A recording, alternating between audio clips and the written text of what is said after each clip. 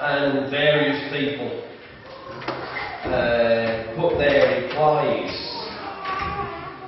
in there, and I hope this is too good an opportunity to submit things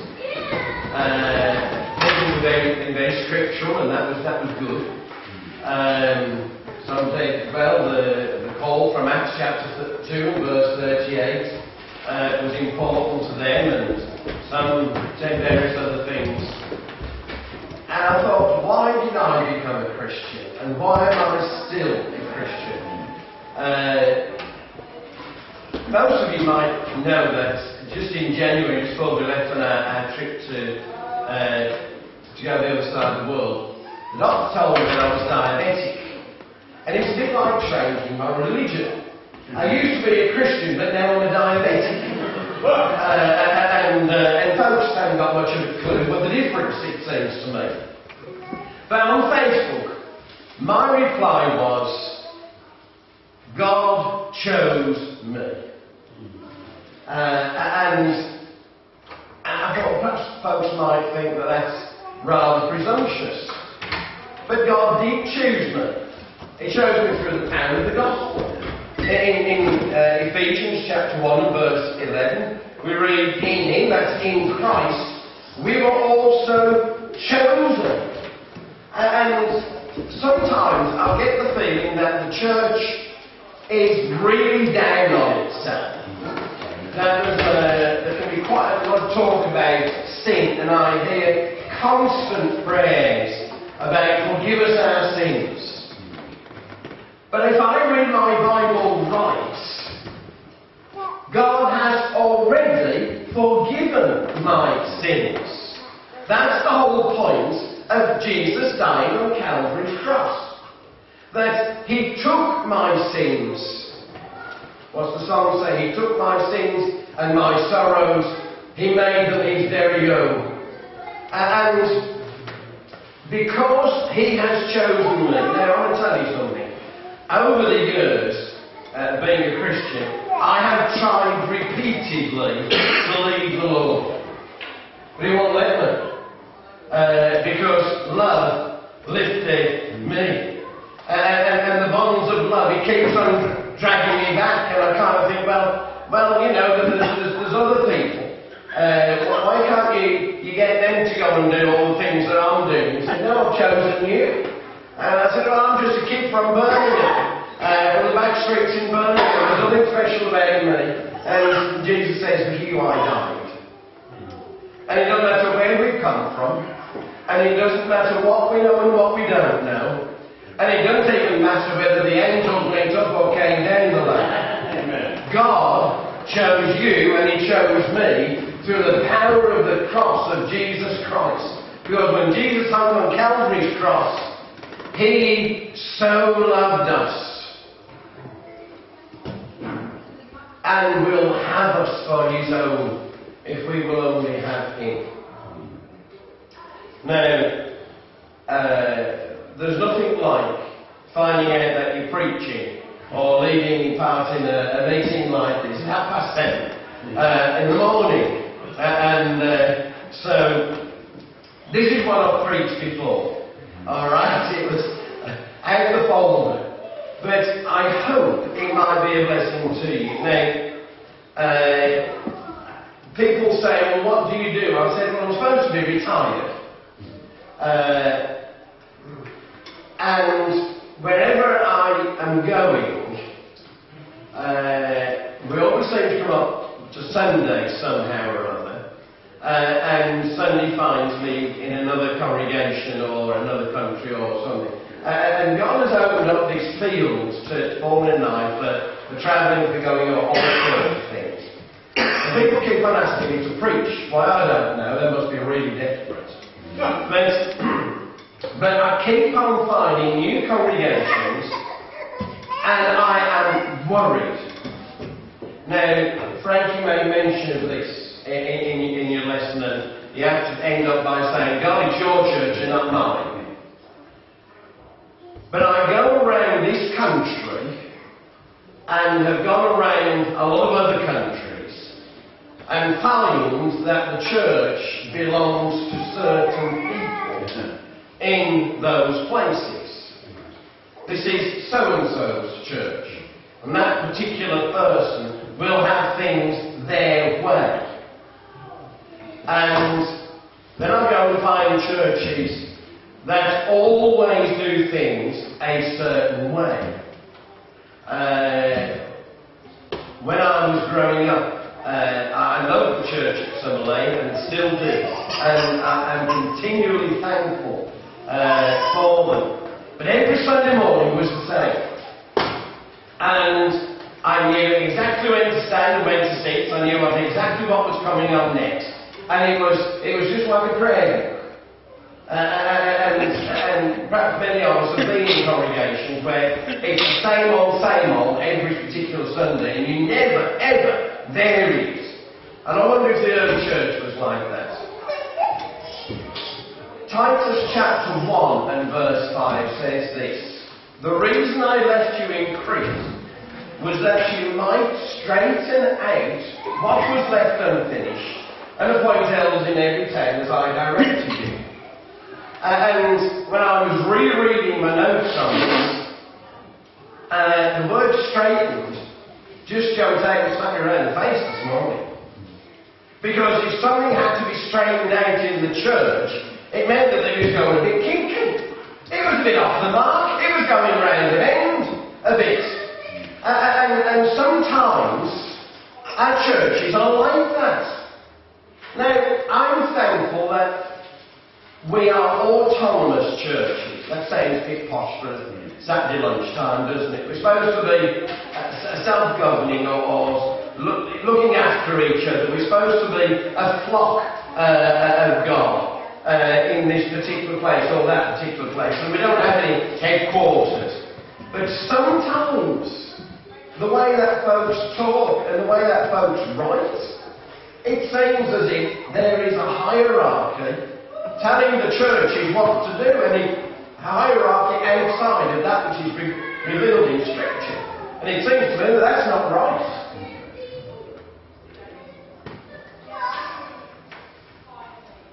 And I want us to think about that passage a little bit later on. But I want to introduce you to another verse. And it's from Luke chapter 2 and verse 49. And this particular occasion, Jesus had gone to the temple when he was a lad. And I wonder what he was like as a lad. The Bible Society have produced Matthew's Gospel. And it's all acted out, but all it is Matthew's Gospel. And it's got Jesus walking around. And some of it, the scenes are absolutely lovely. For instance, when the children run up to him, he picks them up and whirls them around and laughs with them. But I'm quite sure that Jesus, can you imagine Jesus being all sober, righteous, and kind of not looking his nose up in the air and saying, "Oh, little children, you can't come near me, I'm God." But in Luke chapter 2 and verse 49, we read these words. "Why were you searching for me?" he asked. "Didn't you know I had to be in my Father's house?"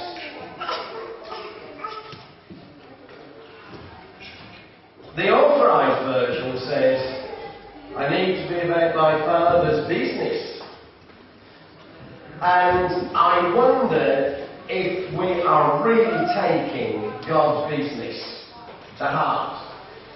Now, we've just supposed to have gone through a recession. And some people have made money in the recession. Some people have lost in the recession. And some people just don't know quite what's going on. Lots of people have changed jobs, go other places, all sorts of changes. But what business are we about? Now, Jesus, talking to his disciples, likened the church to a restaurant. Now, you won't find the word restaurant in your Bibles. We were in Coast Kinabalu, serving the church there in Borneo in February. And you'll find the word restaurant all over the place. Now, we being, sort of Francophiles, we drop the T in restaurant.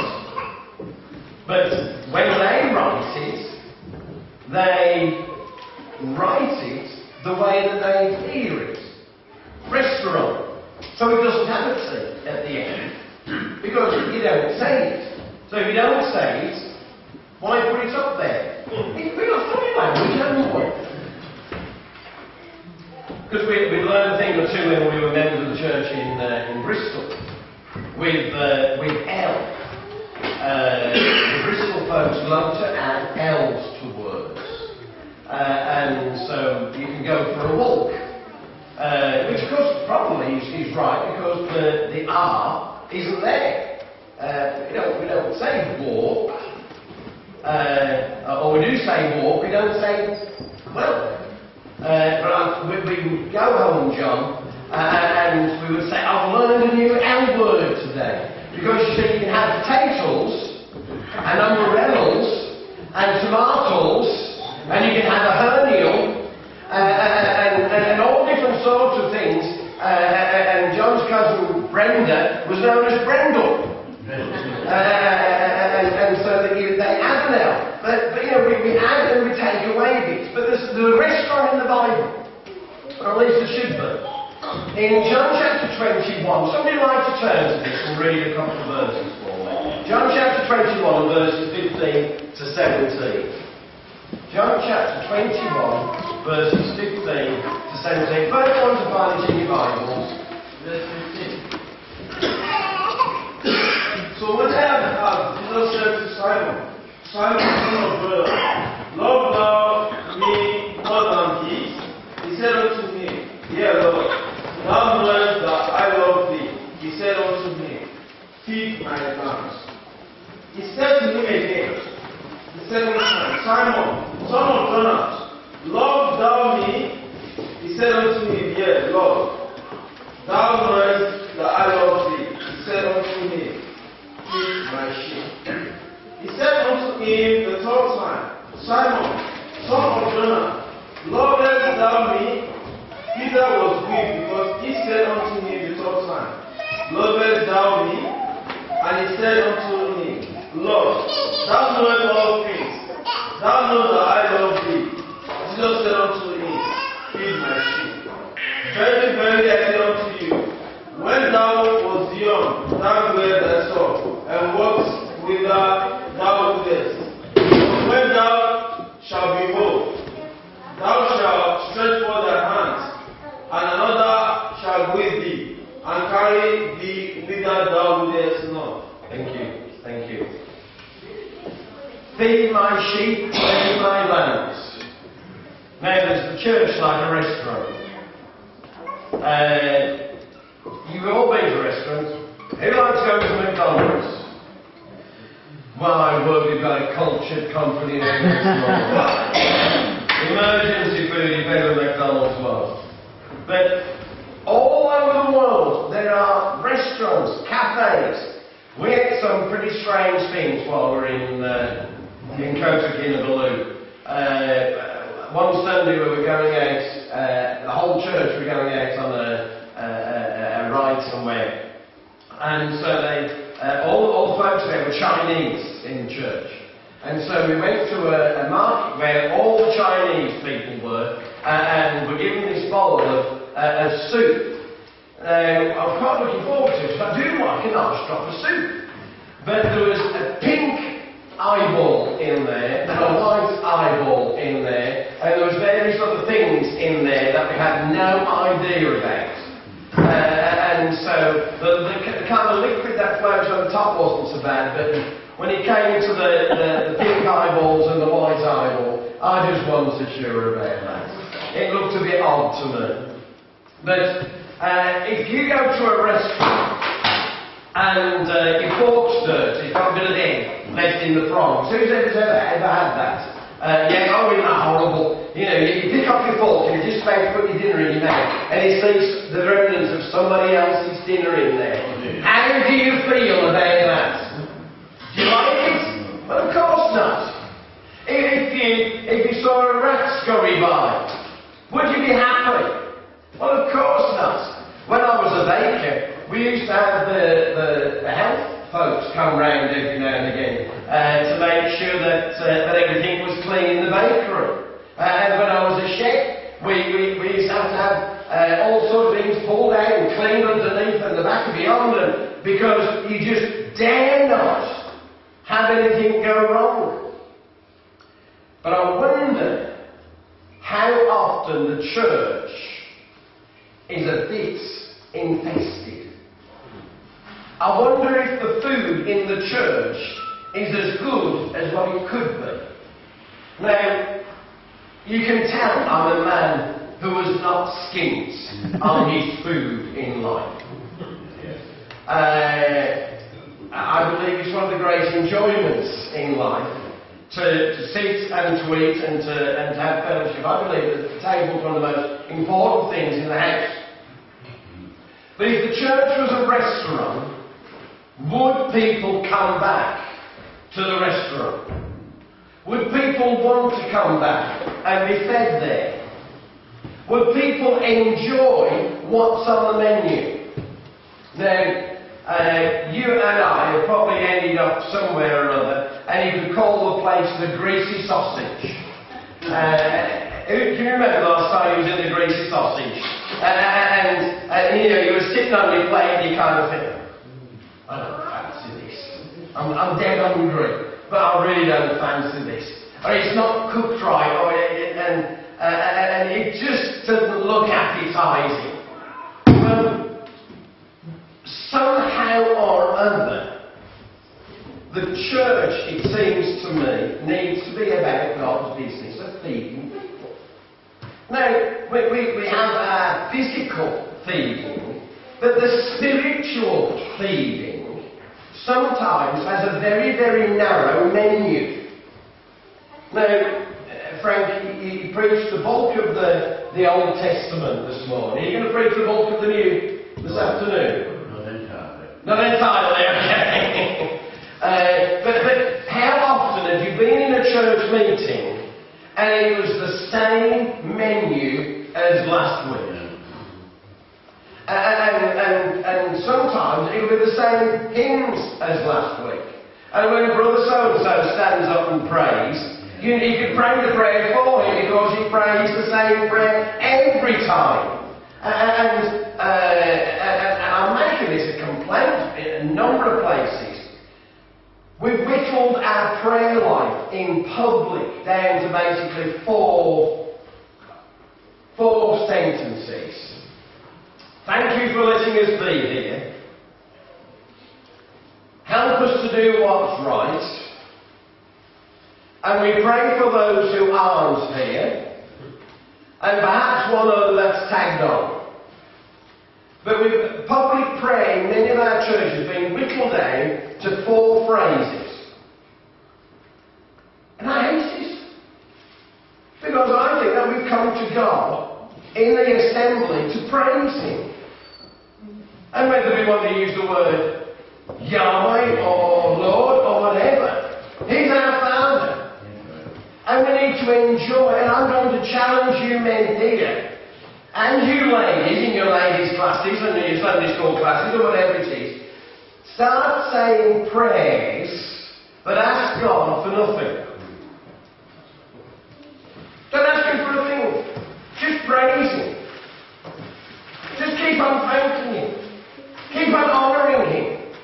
And you'll find that it's really, really difficult. Because we've got some birds in the garden right now. I just love to see them. Pauline's out there every morning feeding the birds. Anybody got baby birds in their garden right now? Yeah, aren't they great? Love to see all these little babies around, and they're all there. They can fly. They've left the nest. They can fly. They know where the food is. They can eat the food. But what do they keep on doing? They keep on asking the parents for more food. A bit like teenagers, isn't it? Dad, can I have some more money? When our oldest son was growing up, I always knew how much he wanted by the length of the A in Dad. If he was a quick dad, that was a cheap day. If he was a dad, then that was really expensive. But what are we giving people in our congregations? What's the staff like in our congregation? Or staff like in our restaurant? If you went into a restaurant and then the waitress there, the staff, just ignored you, what would be your reaction? To walk out. And yet, over and over and over again, I've been the guest preacher in congregations, and sometimes they don't even know me there, and they just walk straight past me. Anybody else experience that? Well, how do our visitors to our restaurant, to God's business, how do our guests feel when they come in? Well, if we want to walk out of a restaurant, how many people would want to walk out of the church? Walk out of the meeting? Oh, I don't want to go there again. They couldn't even be bothered to speak to me. When I go on holiday, and we're away from an area where one of our own assemblies isn't nearby, I like to go into a place of worship, preferably one that I'm not familiar with. Just to go in and experience something different. And the service may well be completely different. There may be robes, it may not be robes. It may be organ, it may not be organ. It may be jazz band, it may not be. It might be all different sorts of things. But I'm going in there as a visitor, not knowing what to expect. And I've been into some places, and I've gone in and sat down, and I've walked out at the end of the service and not one soul spoken to me.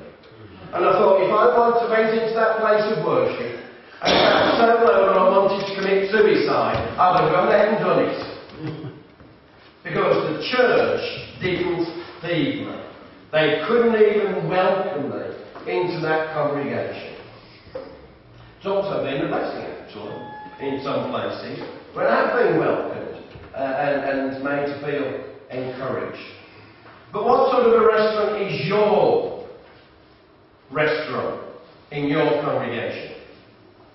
Secondly, somebody read for me Luke chapter 9 and verse 2. Luke chapter 9 and verse 2. And he sent them to preach the kingdom of God and to heal the sick.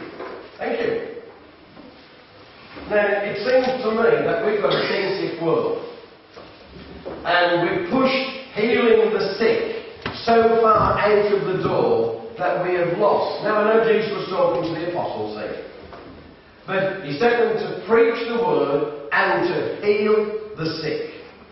There are an awful lot of people who are sick with life, sick with hurting, sick with broken relationships, sick with all sorts of hurt. And when they come to hear the gospel, the good news, then they need some healing. Now, while we were in Coast Kinabalu, I had to go to a clinic one day, and my toes started getting infected, and they just diagnosed me with diabetes just before we left England. And so I had to go to a clinic. I'm keen on going to the clinic, I can tell you. But we went in, and it was like stepping back in time. Time when I was a little lad. And eventually they mainlined me with antibiotics. And then 3 nurses tried to put bandages on my toes. I had no clue. They put them on, they fell off. So you can tell how much confidence I had by going there. But that was the only place that I could get some help. But the church is a place of healing. Is it bright? Is it clean? Are the patients being looked after? Is each one receiving the medicine that they need in the hospital, which is the church? Now, if Frank mentioned that you got a pacemaker,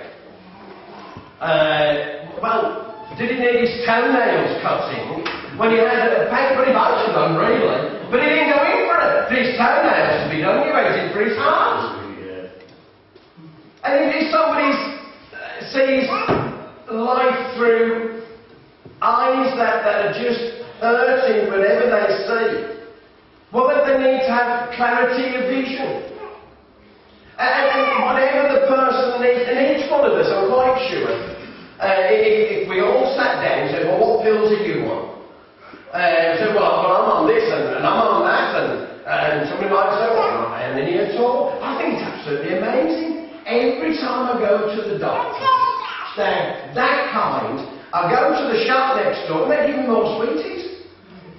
They call them pills or medicine or something. But, you know, so they take them up in the morning with a little handful of pills and a little handful of sweeties. But that's what I need. And what you need is what you need.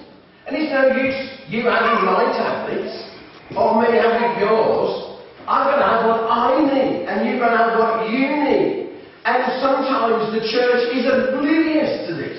Absolutely oblivious. We need individual medicine. But very often what is given out is the same pill for everybody on a take it or leave it basis. You don't like us, you go somewhere else. And that's not the attitude. That's not the attitude that's needed. Every single person that comes into our meeting is a precious soul. And somehow or other, they are going to need healing.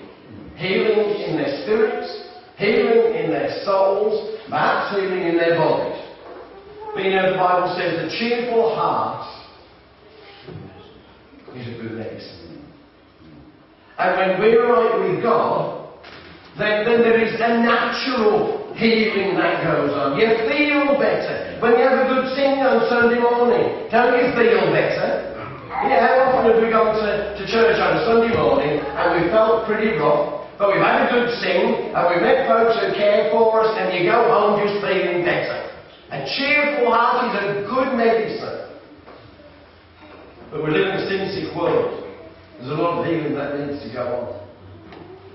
But the church is also a training centre. Matthew chapter 28 verses 19 and 20. Who's got that? You've done it twice. We're going to let somebody else do it now. Alright. You're too quick, you are. Matthew 28. Come on, nice and loud. Who's got it? Therefore, go and make disciples of all nations, baptizing them in the name of the Father and of the Son and of the Holy Spirit, and teach them to obey everything I have commanded you, and surely I am with you always to the end of the age. Thank you very much. The church is a teaching place, a place of education, a training centre. When I was a kid, everybody went to Sunday school. Some church or other. All the churches have Sunday schools. And it's something that's just faded away in our nation, and I think we're poorer for it. Young people don't even know what is their heritage, their national heritage. But also in our churches, we need good training programs. We need people who can train, so that we can teach others that they may teach others also. People need to know the stories of Jesus. One of the things that we found in Coach in a Balloon was that they had no idea what was going on in the Old Testament. They never ever looked at the Old Testament. I mentioned the tabernacle one day. I said, what do you know about the tabernacle? Nothing. Absolutely ridiculous what? They knew nothing. And so all the things that the New Testament talks about in reference to the Old, they hadn't got a clue. They had no foundation for understanding it. And that just broke my heart. But the church is a training centre, and it needs to be a business that's geared up for training young people and not just become an old people's home. Sometimes, even the young people are sitting on chairs in the meetings, a bit like the old folks are in an old people's home, and they're all sitting around the walls, watching the television and falling asleep. And then, of course, you have a good number of members who do fall asleep during the sermons. But, you know, what is the church all about? Do we suitably present lessons in such a way that every age can enjoy? Or is it just geared up for one group of people in the church? And that takes skill. Multi-age presentations. And what are the follow-up courses like? Our children, when they're in school, will joyfully have another day off school. They call it an insect day, a training day. And what would happen if our teachers never had any extra training, and yet in our churches, congregation after congregation, the leaders are not being retrained or geared up. They know the stories from Sunday school 50, 60 years ago, but they're not being retrained, and we all need to be retrained all the time. The church needs to be a palace. We are going to learn this year. We're going to study, and not just Genesis to Revelation, but how to interact with people. How to develop our communication skills. Who are we dealing with in our own community? What are the people who live the other side of the street? What are the problems in this particular area where we are? Very often, church leaders haven't got a clue what other churches there are around about. They haven't got a clue who the local councillors are. They haven't got a clue what the town planners have in mind. And that the church has divorced itself from society. We can't do that. We just can't. Now, we might like this airy-fairy business of people coming in and hearing what we've got to say and accepting it and doing what we would like them to do. But that is not how life works. And I'm not talking about any change of doctrine here, but a change of attitude amongst those who are believers in Christ. Now somebody read for me Matthew chapter 4 and verse 19.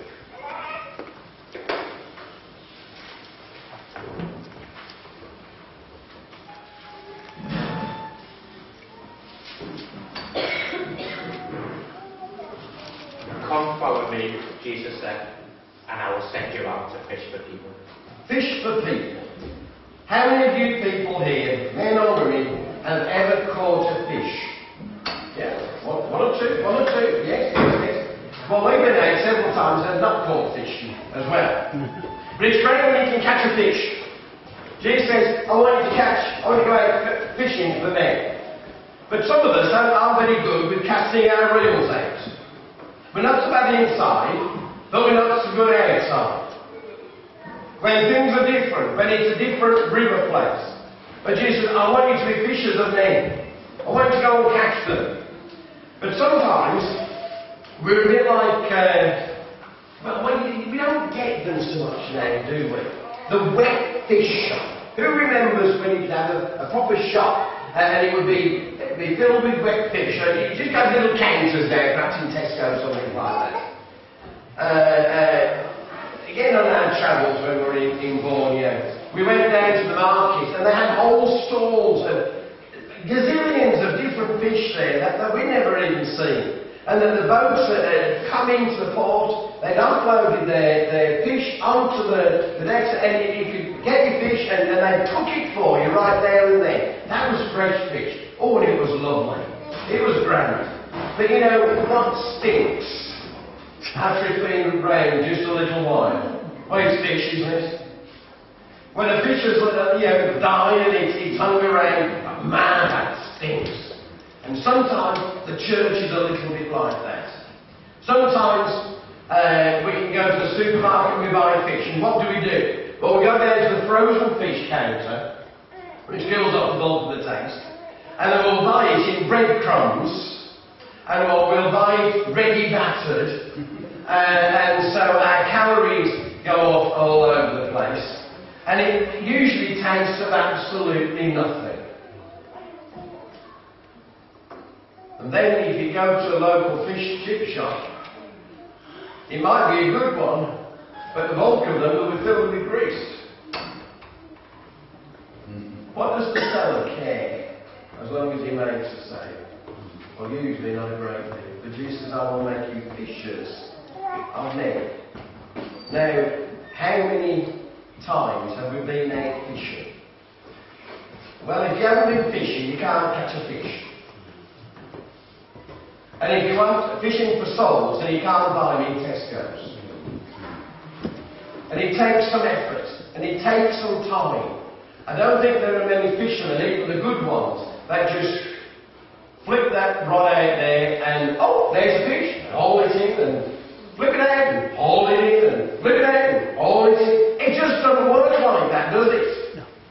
Very often they're there for hours and hours, or even days, before they catch something. But do they give in? No, they don't. Jesus said he wanted us to be fishers of men. Now, when Paul writes to Titus, he said, the reason I left you in Crete was that you might. The trouble is with some churches, they don't. They don't do a whole lot. And I'm worried about that. Some of our churches are dead on their feet. Chapel doors might be open, there might be money in the bank. But life, there is no life there. And it's heartbreaking. Being there, you've got to get some pills from the doctor. Give you a heart transplant. A heavenly heart transplant. A new thinking regime up in your mind. So that we can think more abundantly, and he will add that to that so we will be thinking more beyond that. But you see, sometimes we don't think, I had a thought once, but I didn't like it, so I'll try not to have another one since. And that's a good number of our churches are just like that, isn't it? How many of our church buildings are in poor condition? They're freezing cold in winter, they're dreary to look at. You got a little notice board that you can't even see, and has no connection with the place where it is. How many church members are blind visitors? How many churches are inward looking? Well, we do it this way. Went to one congregation and said, well, we can't do it that way because we do it this way. Don't talk to me, doctor. But that's the way we do it. Can't change it. Preachers very often know the word, but very often are not good at presenting the word. We have some good teachers in the church. Don't have many preachers. People eat with their eyes. That's something I learned very early in my catering career. Is that people eat with their eyes. If it don't look good, they don't want it. It has to look good, and the church has to look good. How often has the investment in the business of the church been so low that congregations having to ask somebody else to help them pay the electricity bill? And I wonder if the fire extinguisher is being used so that the thrill factor of going to the assembly has just been extinguished. Is Sunday morning a thrill and a delight? Or is it a repeat performance of what's gone on for the last 50 years? Business succeeds where everyone knows what's going on and everybody works together for the good of the customer. And they know their customers by name. because the boss of our company knows us by name. He's written our names in a book of life, and he has us engraved on the palm of his hand. God knows his business. Jesus was about God's business, and we need to be about that same business. So, let me encourage you. If you are part of a congregation that needs to be straightened out, like the church in Crete, then straighten it out. Have a go. Smile and enjoy your time of worship. Be bigger than you are. Be bolder than you ever could be. Sing louder. Pray harder. Laugh more. Be the people that God wants you to be. And when we are constantly rejoicing in the Lord, and I'll say it again, rejoicing in the Lord, then perhaps difficulties with living sobriety, I know not sure, that's all to do with booze.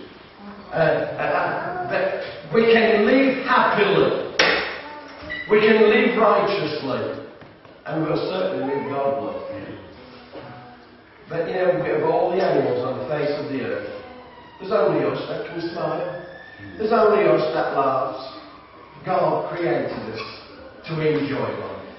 Enjoy it with the Lord Jesus Christ. And may God bless you and keep you. Amen.